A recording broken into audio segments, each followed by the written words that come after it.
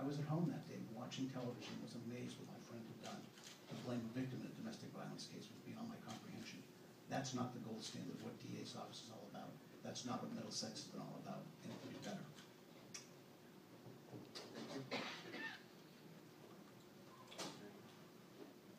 Quality of work that is done by my office has in no way been anything less than the gold standard. I think right here in Lowell, over the last few months, that's been very evident.